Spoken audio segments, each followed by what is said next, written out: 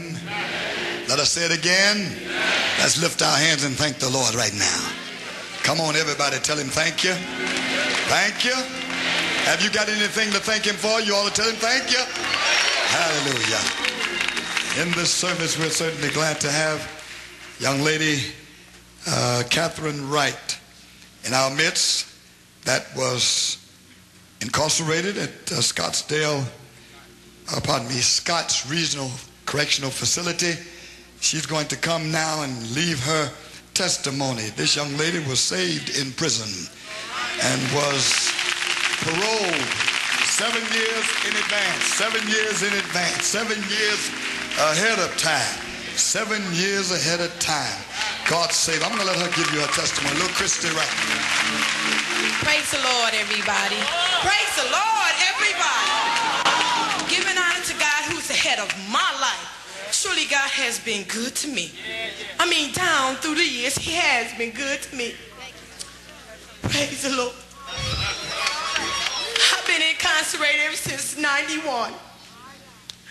But the Lord sent me there for a reason, to get myself in order with him. Hallelujah. And I've got saved, sanctified, and Holy Ghost filled inside prison. But let me tell you something. Hallelujah. They gave me a 10 to 30 sentence. Their judge told me I wasn't fit for society. He told me he was going to lock me away and I can't come home until 2000. Hallelujah. But let me tell you, if God before you, who can be against you? Who can be against you? Nobody. But as I was in prison, hallelujah, I began to grow in the Lord and know that he's worthy and that he's good and that he chases the ones that he loves. Hallelujah. And he said, I'll never forsake you nor leave you. And keep your eyes on me, and no matter what man say, I am a deliverer.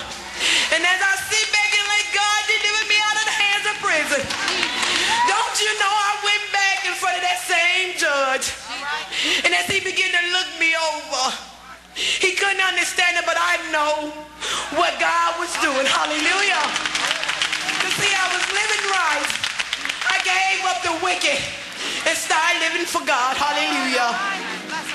And so as he began to look over the little letters that the people wrote for me, even the sister Warden wrote a letter on my behalf. Hallelujah. God will give you favor with anybody if you walk right. Hallelujah. He'll give you favor with anybody. I'm telling you, hallelujah. With the sister Warden writing letters on my behalf. Hallelujah. And I wasn't even incarcerated for 2 years then. But let me tell you what God done for me. Hallelujah. That judge who said I wouldn't fit, he said I wouldn't fit. That same judge, he said, I see a change in you. He seen the Holy Ghost. He seen a child of God. Hallelujah. And don't you know, he said, I'm going to cut you loose because I see a change in you. Don't you know the Lord let me come home November the 5th, 1993? Hallelujah. I came home and I'm here to say, God, I just want to tell God, you just who you say you is. And Pastor Ellis, my joy bells. My joy bells.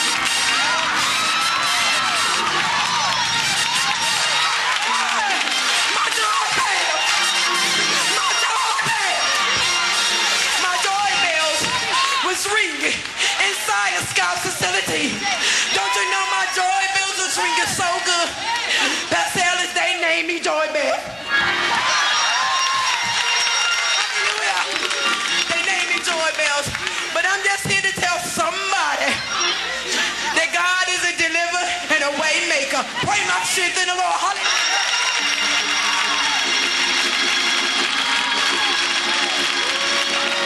Come on, praise him. Come on, praise him. Come here, son. Come here. Come here. Come here. Come here. This young man, too, the Lord delivered him from Ohio. He was in serious trouble and God set him free. Come on, tell us briefly here. He ran all the way. I know what she's talking about.